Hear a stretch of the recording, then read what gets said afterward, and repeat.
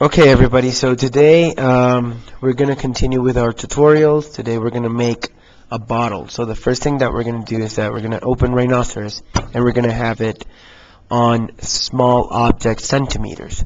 So that's the first thing we're going to do. Now, on Rhinoceros, you see that I already have something here on my front and right view. That's exactly what we're going to do. So the first thing that I need you to do is download from the internet any picture of a bottle. It can be Coke, it can be any bottle that you like, and we are going to start making our bottle. So as soon as you save it on your hard drive, you are going to maximize the front view. You're going to right click on front view, and we're going to go to background bitmap. Now on background bitmap, we are going to click on place. Now here, you're going to choose the bottle that you have saved before. Okay, now I have my Coke bottle there, and what I'm going to do is that I am going to create it around any place on the front view. Okay, so what I want from the bottle is actually just the curves around the bottle. So I'm only going to start making the curves around the bottle with curve. Okay, so I'm going to click on curve. Remember to have planner activated and take off snap, because otherwise you won't be able to trace the curves very well. So you're going to start off with planner only activated, and we are going to zoom in as much as possible, and we're going to start creating our bottle. So I started below the cap. That way it's easier for me. So I'm going to start clicking around the bottle, so I can trace it very carefully. Okay. After I have finished my curve, I can just hide the background image. Now after I finish that, I'm going to right click on front view. I'm going to go to background bitmap and say hide. Now I should have the curve of my bottle. As you see here, the bottle shows starting below the cap, and I have till the center of the bottle in the bottom. Okay, so here I have my curve, and this is where I'm going to start. Okay, now let's minimize the front view and let's see what's going to happen. Okay, now there's a really cool tool that we are going to use today, and it's called Revolve. Revolve is for making different curves and making a surface around one of with the same curve. So we're going to go to transform. Oh, I'm sorry. We're going to go to surface, and in surface we have the option revolve. So here it says select curves to revolve. Now I'm going to select the curve that I just drew, and I'm going to press enter. After that, it says start of revolve axis. So I'm going to go all the way to the bottom. Here I can use snap, so I can activate snap so it's easier for me. So I'm going to go all the way to the bottom, and that will be the start of the axis, and I'm going to go to the top so I can see so I can go to the end part of the axis. Now after I click again, it says on the command line, it says start angle. So I'm going to move to the top view, and I'm going to start on the right. I'm going to make a click, and I'm going to start revolving, like going around, so I can see how the bottle is made until I finish.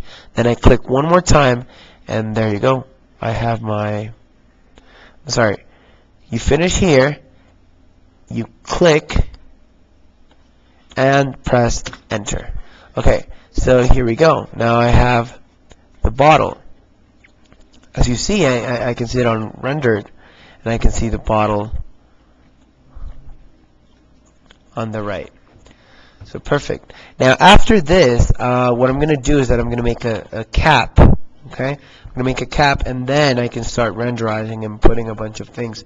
So the first thing I'm going to do is I'm going to create a cap And then on the bottom part, as you see, a bottle is not always that flat. We're going to change that in a little bit.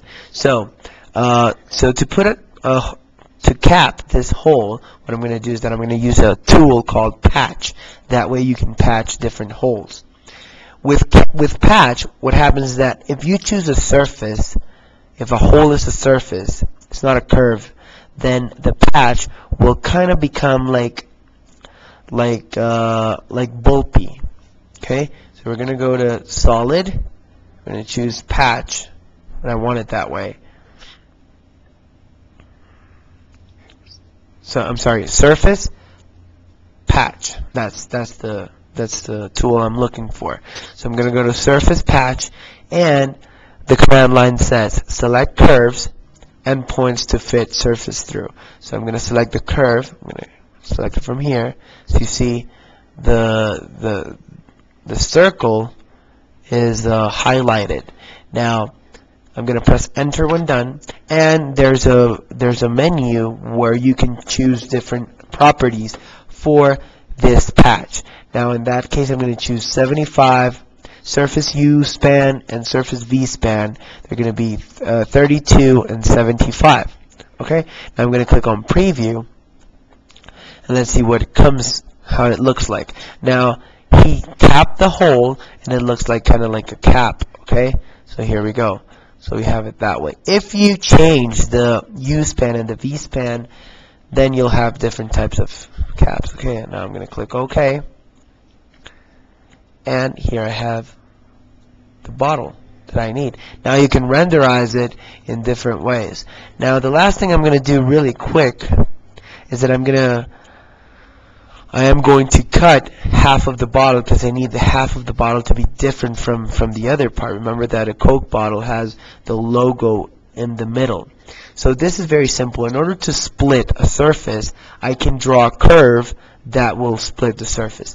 In my case, I'm going to maximize the front view. Now I'm going to click on a rectangle, and I am going to create a rectangle just in the middle of my Coke bottle. Okay, I just need these two lines. Okay, now what I'm going to do is that I'm going to click on split. Okay, there's an option on the left side of the toolbars that says split.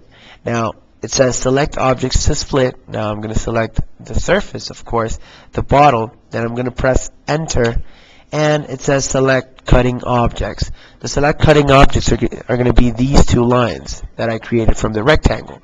Then I'm going to press enter again, and now if we go to the